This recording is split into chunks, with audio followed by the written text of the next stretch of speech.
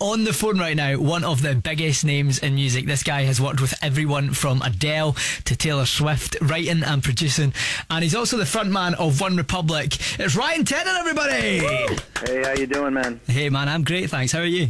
Doing great. Having a coffee and chilling, so I'm feeling good. Nice. Sounds like a decent Tuesday night.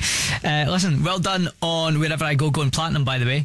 Oh, thanks so much, dude. Yeah, we're super stoked.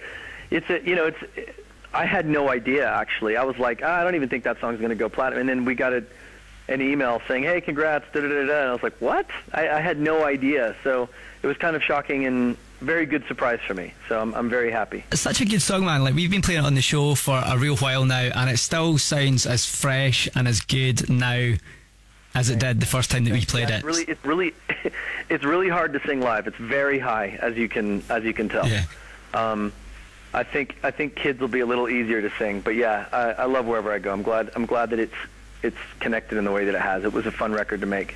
Let's chat about Kids then. The brand new single. What an amazing tune! You've absolutely nailed it again. What's the story behind this one? Kids is it's autobiographical, man, and this song is about me and a few of my best mates when I was 19, 20. The summers when I was at uni, in between semesters.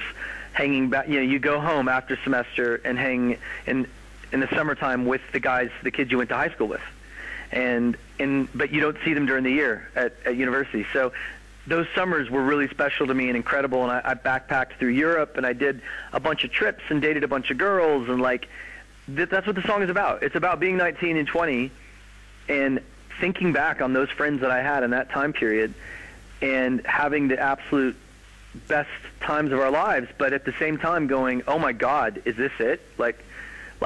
You're having such an incredible time, and then the thought occurs to you, I really hope I'm not peaking right now. I hope this is amazing, but please don't let this be as good as it gets. And that's what the song's about. Nice, and that's why I love this track. It's one that we can all relate to from that point in our lives. Listen, Ryan, if you're alright to hang on the phone, we'll play the track now and then get some more chat after. Yep. Do you want to introduce it? Hey guys, this is Ryan from One Republic, and this is our new single, Kids. This is the brand new tune from One Republic. It's called Kids, just dropped at the weekend and sounding so good. We're joined by frontman of One Republic, Ryan Tedder's on the phone right now. Woo! That track sounded so good. Can't wait to see the video for it. You filmed it in Mexico City, right? Yeah, we filmed it in Mexico City, and oh man, it was so much fun. We did two different videos. I can't say the difference between the two, but we did two videos for Kids. So they're both coming really soon. And Kids is the second single off the new album. Can we expect that soon?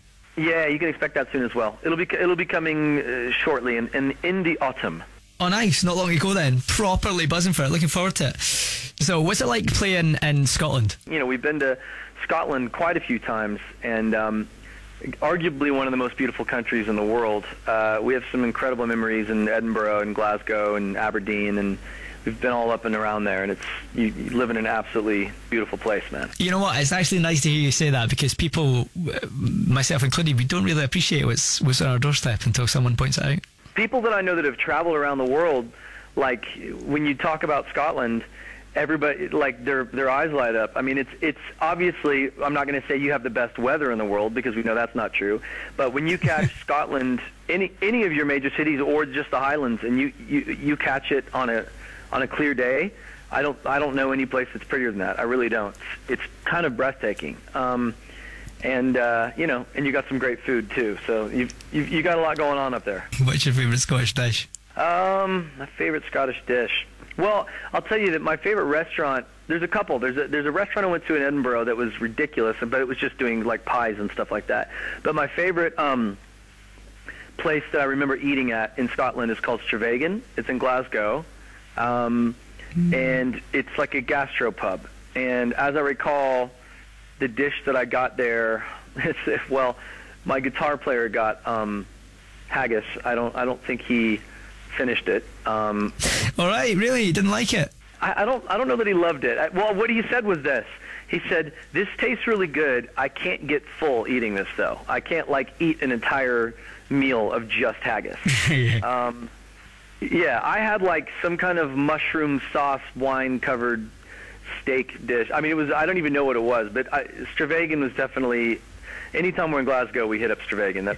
That's our spot. Well, listen, man, I'm going to let you go, but please hurry back to Scotland, and hopefully you'll be back in Scotland once you've got the new album and you're touring and stuff. It'll be great to see you back. For sure. Thanks for coming on and chatting to us. It's been an absolute pleasure having you on. Speak to you in a bit, yeah?